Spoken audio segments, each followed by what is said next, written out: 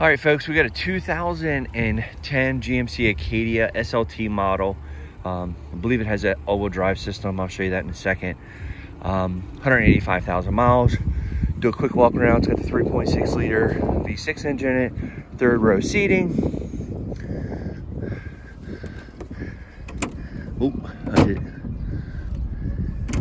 There we go. Sorry about that, I hit it too many times. Bucket seats in their captain chairs, whatever you want to call them, in the back. Leather interior. There's a battery in here. I wasn't around when the gentleman dropped it off, so I don't know if it's a new battery to go in here.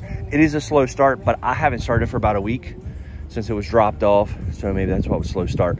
But there's a battery there. It's got tint on the windows. Here's the 3.6 liter motor. Windshield wipers obviously work. We'll get in here and test electronics. See what we got going on. All right. So tire light, check engine light, ABS and traction control. So radio works. The battery actually seems like it's charging. You can see that. Windshield wipers work. Lights seem to work. Auto turned off. Oh, right there. So that's that. Set that back to auto. Let's see if we can get the air to work. Radio works. Let's test the windows. Window works. Window works. Window works. Window works. All right, no sunroof in this one. I don't know what these buttons do up there, but they work, or at least light up when you push them. Power mirrors, that turns, that one turns. So all of it works except for the dash. It's got some lights on it, obviously. Let's test the air. Oh boy, problem with these fancy things is they're 60. Yeah, bump it all the way down. See if we can get it to work. Oh, I don't know what that's doing. I hit the wrong button, Richie. So turn that all the way down, turn the fan. Oh, here we go. See if the air blows. It's warm air still right now. There we go.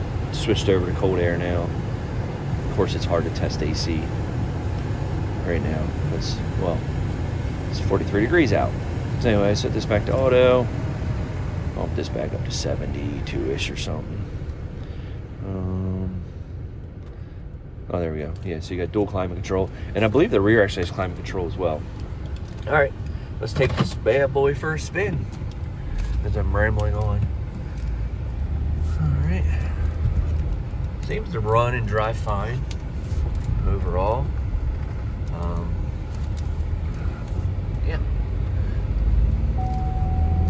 Oh, I forgot to put my seatbelt on.